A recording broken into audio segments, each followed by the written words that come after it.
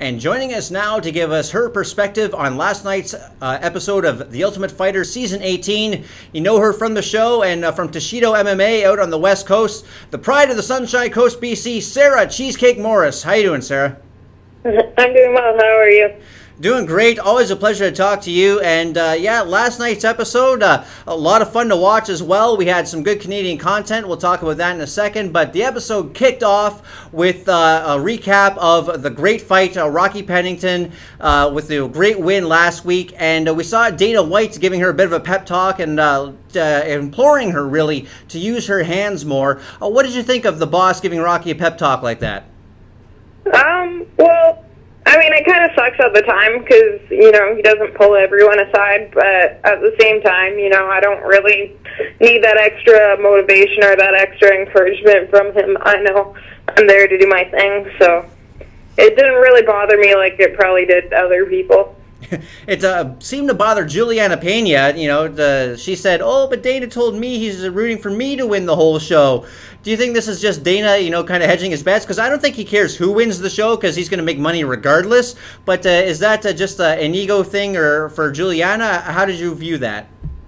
Okay, so Juliana, she's a bit strange, obviously, but like the whole time in the house, she'd like wake up and be like, "Oh, I just had a dream this morning that I was dating Dana and blah blah blah." Like, so she was maybe a bit obsessed with Dana.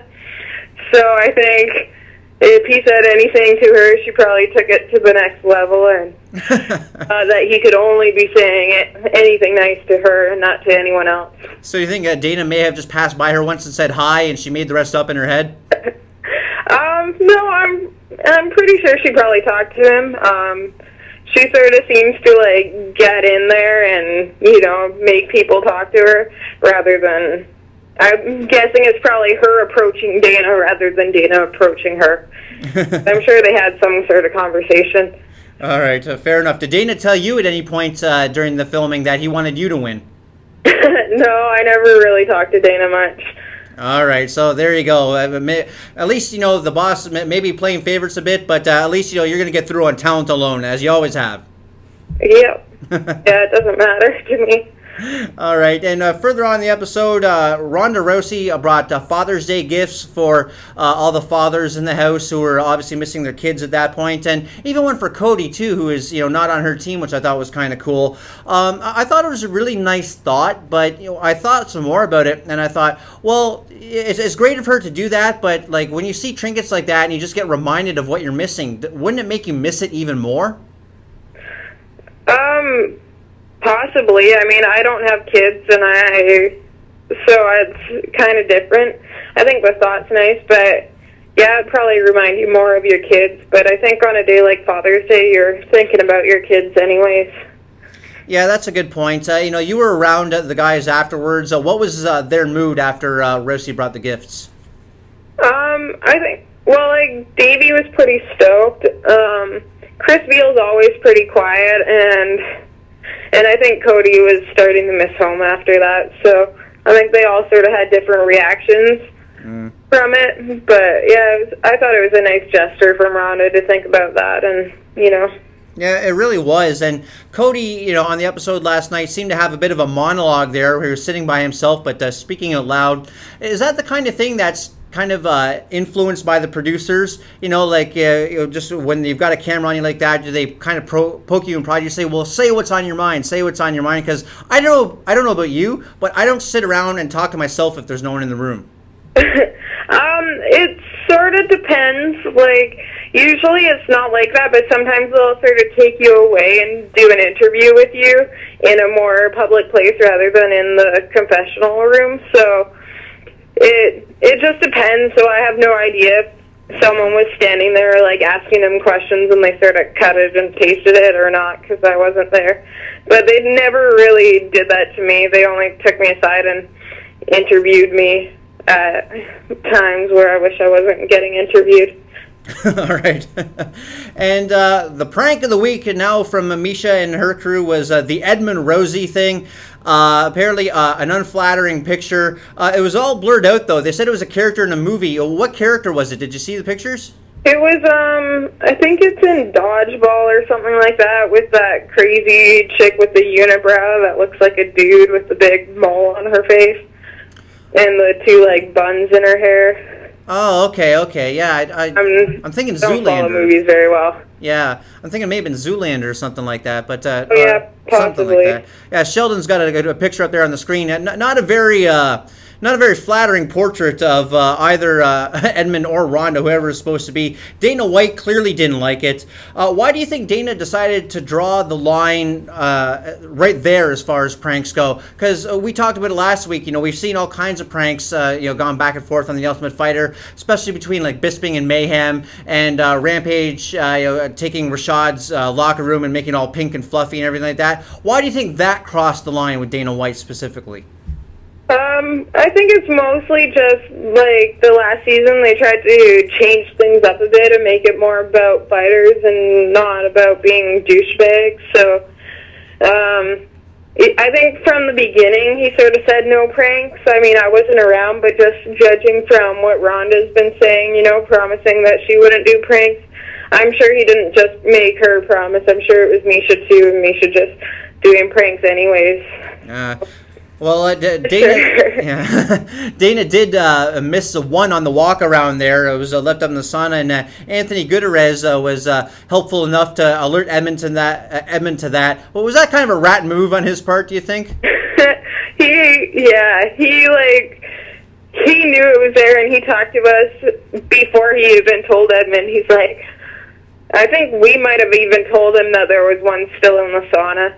And then he went and told Edmund or something. So it wasn't like he found it and he showed Edmund. It was, I'm not even sure how it happened, but we all knew about it before he told Edmund or anything like that. It just seemed like one of those teacher kind of moments, Yeah, he likes to start shit and just he's a bit weird like that. All right. And Rhonda had a very negative reaction to it as well. She said it was racist, which I'm not sure if I found it racist or not, because don't people of all ethnicities have unibrows? Like, I'm not saying it was in good taste. I'm not even saying it was funny, but racist seemed like an odd term to throw out there. Yeah, I thought that too. I mean, I tweeted it as well, like, are unibrows racist? Yeah. I never thought of it like that. So. Yeah, like is there a class of people known as the unibrowians or the unibrowies that we should be apologizing to or something? I think it's the Armenians. I don't know if it's more insulting that she said, like, basically that all Armenians have unibrows or the other way around where unibrows are racist. So I don't know. I think it's more her being racist saying that than anything. Yeah, that's an interesting way to look at it, because I wouldn't have thought it was impugning all Armenians unless she said something about it. Yeah. Oh, well. Anyway, well, I'm not sure about Rhonda's take on race relations, but I was really impressed at the agility displayed last night on the episode during the scooting drills. I mean, admittedly, I suck at grappling, but, when I'm doing the little shrimping on the mats and everything like that, I'm not moving half as fast as she is just moving her abs like that. I was blown away at her dexterity.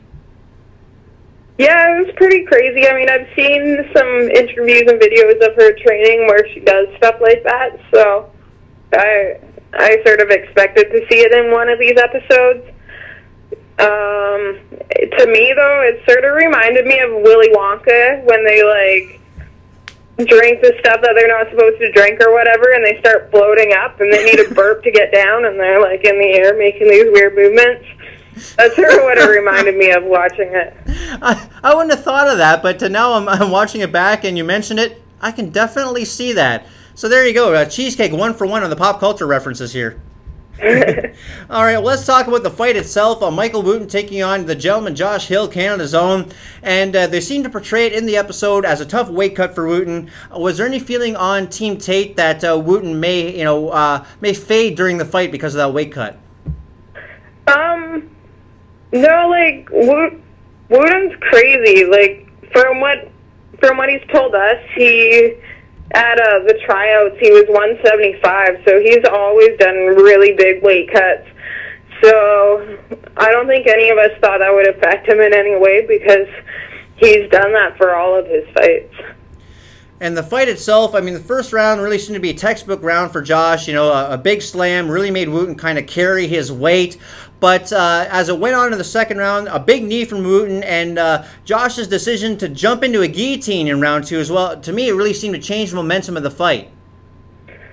Yeah, the fight definitely changed in the second round. I don't know. I'm not really, like, I'm one of these weird people that don't really like to watch fights. So, especially when they're 3 rounds, I get kind of bored. I've never heard a fighter say that to me before. That's awesome. Yeah, it's kind of strange. Like, I don't like watching UFC or anything unless there's chick fights, you know, see the competition. But other than that, I'm not really a fan of the sport. I was not expecting you to say this today. I'm learning all kinds of things about cheesecake. This is awesome. But in the third round, Josh Hill seemed to miss that spinning back fist to Chael Sonnen in the second Anderson Silva fight. Do you think that cost him the round and, by extension, the fight? Yeah, I definitely think that cost him the round and the fight. I mean, you never really know what would have happened if that part didn't happen, but I think that was the end of the fight for him, for sure. Yeah. And on the fight as a whole, do you think that Wooten's reach factor was the main factor here? Because, you know, Josh, he's a short, stocky guy, and Wooten, for the most part, was able to, you know, after that first round anyway, was able to keep him, you know, where he was able to use his limbs the most effective. I don't know. I don't really think about reach and stuff like that. I think it just sort of depends how you go into that fight, how you prepared for that fight, how you warmed up and everything like that. And I don't know. I know I had some issues with the cornering and stuff like that, so I don't know if he also did or not, but yeah, so I don't know. There's different things that play into effect in that house that you wouldn't have to deal with back home. Now that's interesting. You said you had issues with the cornering. I thought that Misha's statement that, you know, she wanted Josh to make Wooten respect his hands first, then work on the ground later. You know, that kind of seemed counterintuitive to me. You know, especially when you're as great a grappler as Josh is, and you know, British fighters. You know, the stereotype on them is that, you know, they're effective with their hands, not so much on their backs. Why not let Josh just do what he's great at and just, you know, suffocate Wooten, for lack of a better term?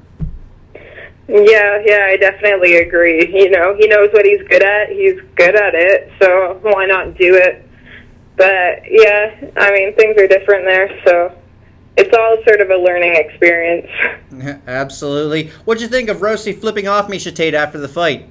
It actually made me laugh. It was kind of funny. So you didn't really view it as kind of a, you know, an insult or anything more insulting than what's been going on between the two of them anyway? I think she's sort of got a fair point, you know, like, she's sort of being real the whole time, and Misha's playing all these pranks and going on behind her back, and then, like, wants a handshake when there's cameras around. So I sort of see where she's coming from. I think I'd probably do something similar if I were in her shoes, so I'm not going to talk shit about her doing that. All right, fair enough.